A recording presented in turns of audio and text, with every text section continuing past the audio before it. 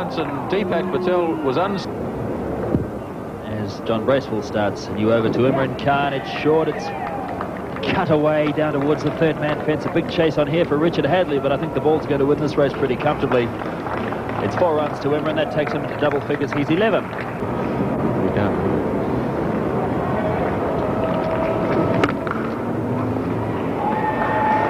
That's a good-looking shot from Imran away through the covers for 4 off the back foot to give himself a bit of room. Here's Danny Morrison now, bowling to Imran Khan. That's wide again, and Imran's taken up the attack and hit that nicely to the cover boundary before. That really was a slashing shot.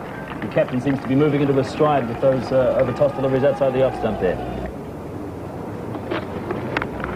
And Imran Khan's really going for it now.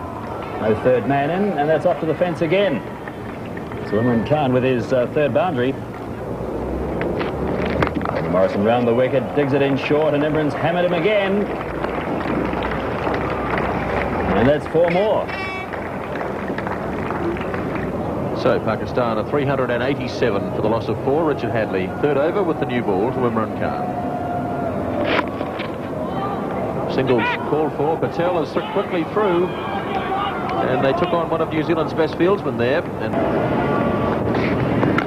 big swing from Imran. This will go clean over the top. That's a huge hit. 6 runs.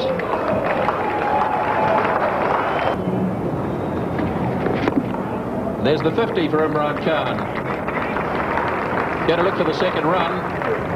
And well batted, Imran Khan. 51 not out.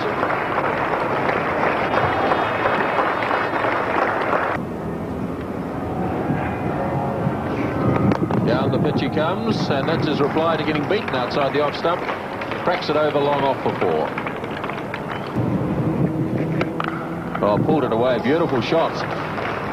4 runs. Oh, and Chatfield's got his first wicket. Well bowled. Imran Khan's off stump is out of the ground, and Imran is out. Bowled for 71. Yes, it kept just a little bit low. Well bowled. I mean, he perseveres away, Chatfield. He never lets anyone. Wasn't perhaps the greatest stroke by Imran, who I think would have been better playing forward. Oh, he's gone. Richard Hadlee caught in the gully. Imran Khan, the bowler. Just steering it there into the gully, and it was Aqib Javed there, the catcher. Well, all of a sudden, it's Ijaz who took the catch. Richard Hadlee, a shortish ball from Imran Khan, and speared it really into a wideish fourth slip, I suppose, a bit more than a gully.